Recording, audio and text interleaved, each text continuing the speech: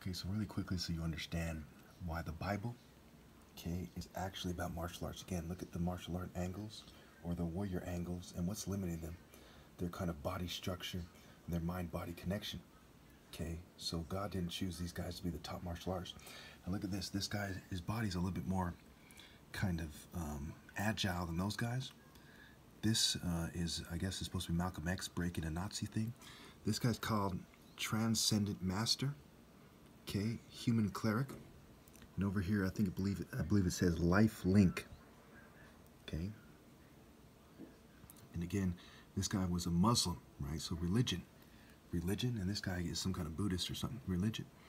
Here we have Transcendent Strike. Okay, Dragon Ball Z, Transcendent Strike, right? Otherworldly. Here we have Claimed by the Gods, and this Jean-Claude Van Damme with a female that almost is like the spitting image of this female. And I made a few typos here, let's not worry about this. This is a Roman version of Horus, an imitation, showing that white people wanted to imitate black people, which goes back to these statues and how these guys, family lines, were jealous of the Royal African Falcon, right? Falcon, that's a Roman Horus martial art order with a Roman body type instead of the Narmer palette, a kind of black African mixed body type. And again, even, I'm not racist, this guy's body structure is also limited by his structure. To limit it to do what, right?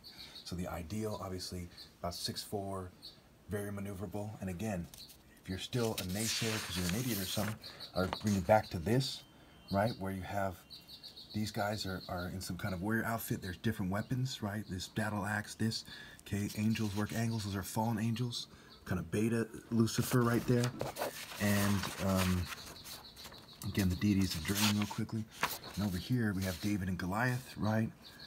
Down here, we have Moses kills an Egyptian. Moses defends the daughters of Midian. It says Warrior King David, right? Jesus says the root and offspring of David. Okay, we have Michael defeating this. Jesus chasing the money lenders out. So it's overkill that the story is about a religious kind of spiritual force in a warrior. Again, the angels, right? Okay, this guy's even carrying a cross. Okay, the Lord is the warrior, the Lord is his name, and all the scriptures I quote all the time. There's no way around it. Of course, the admiration of potential wise.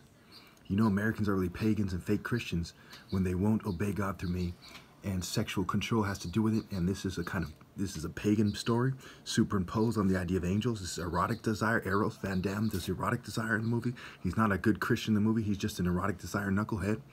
Okay, and this is a kind of, she was more attractive in the movie than that is. That's a kind of cartoonization of it. They do a lot of editing pictures these days, and people don't look like they used to look. A lot of songs on YouTube don't sound like they used to sound. They've done a lot of that kind of stuff.